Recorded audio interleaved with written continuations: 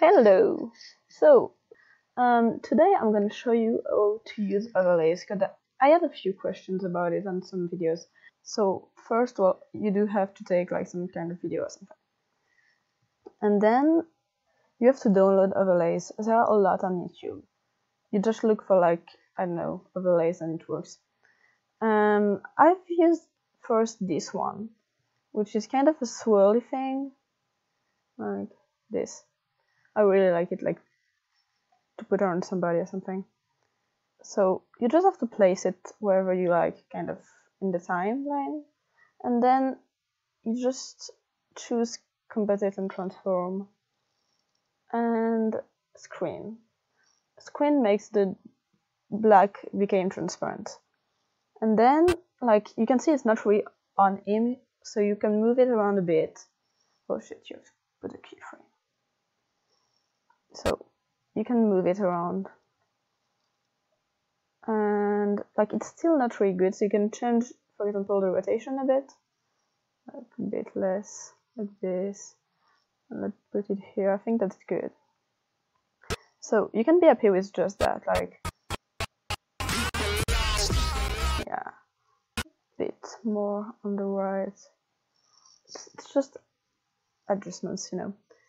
And if you want, you can also add some color. So I made this gradient and GIMP, and I can just add a transition with multiply, and it just works well.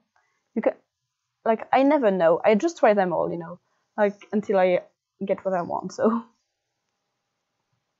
and no, like it goes with the background, kind of. I don't know. You might want that. You might not.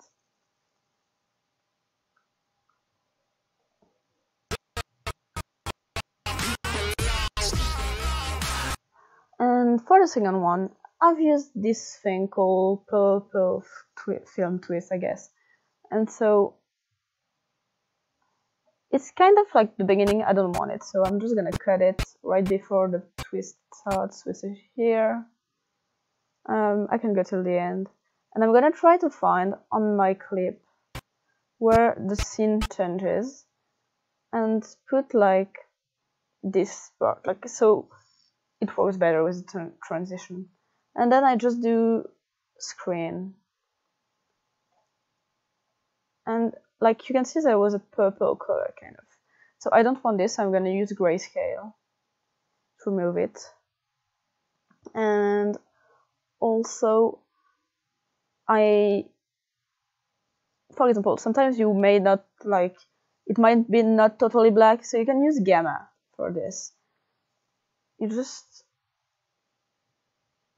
go a bit down and it will make the black more black and some more transparent with the screen. And here you go. You've used your overlays. I guess that's all there is to it. Honestly, like, it's really not that difficult.